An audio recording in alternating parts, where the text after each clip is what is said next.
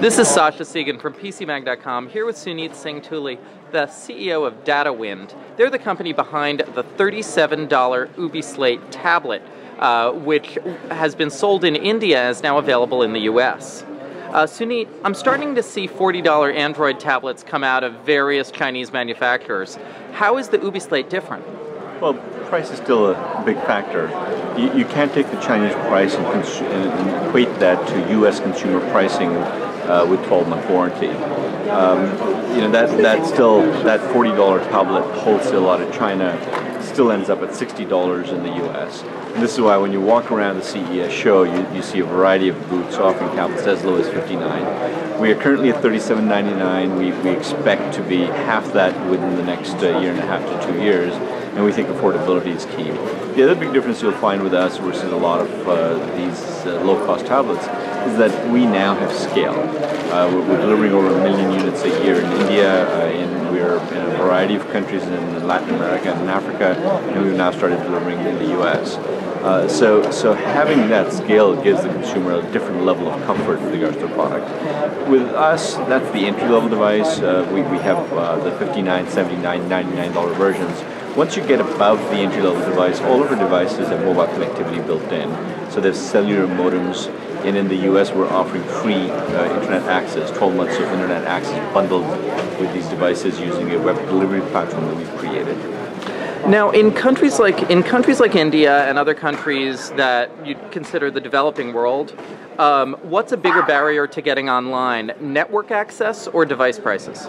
Affordability. It is device prices. Remember, when you look at India, you've got 800 million people using 900 million mobile phones, whereas there's only 13 million broadband connections.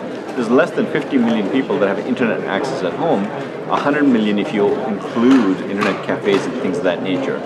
So the networks exist. There's enough network in India for 800 million people to get on mobile phones, but not on the internet. And the reason is that the cost of either the smartphones or computers is generally 3 to 4 months worth of salary for that entry-level customer. And we're trying to bring the cost of tablets down to a week of salary, and we think that affordability will drive it. We've seen in India where tablet penetration and the size of the tablet market has grown 10x in 1 year because of this drop in price. Now, how about electricity? How can you have a connected world where most of the world doesn't have a reliable grid? So this is the thing. When you think of this market globally, and now I take it beyond India, there are 2 billion people that use the internet. There are 5 billion that have mobile phones, using 6 billion mobile phones. That 3 billion person gap is our target market. That 3 billion person, those 3 billion people not only have access to networks, but they have access to electricity. They've figured out how to charge their phones. The final last billion or two that are left, or in India after the 800 million mobile phone users, the last 400 million, they still need to be addressed, and electricity and other issues need to be resolved. But that large chunk of it, those 3 billion have access to electricity. That's not the barrier. Affordability is. Now, you have around 1 million tablets in use in India right now. What are the most popular applications they're being used for?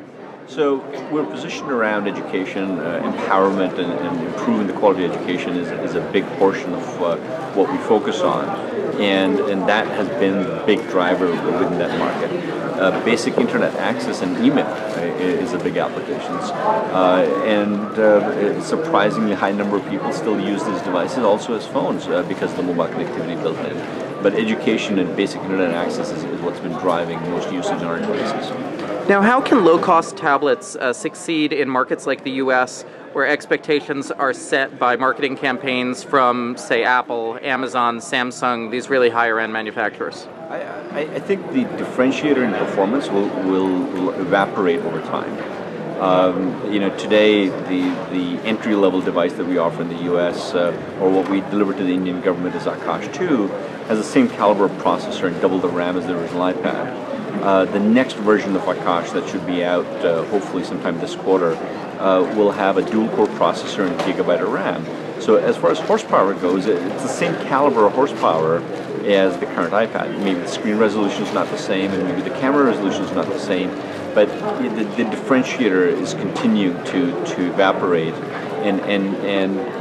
you know, you'll get devices that most consumers will perceive as good enough and won't be able to justify the 10x price differential over time. Okay, well, thank you very much. This is Sasha Segan from PCMag.com with Suneet Singh Tuli from Datawind. Thank you for having me, Sasha. Good talking to you again.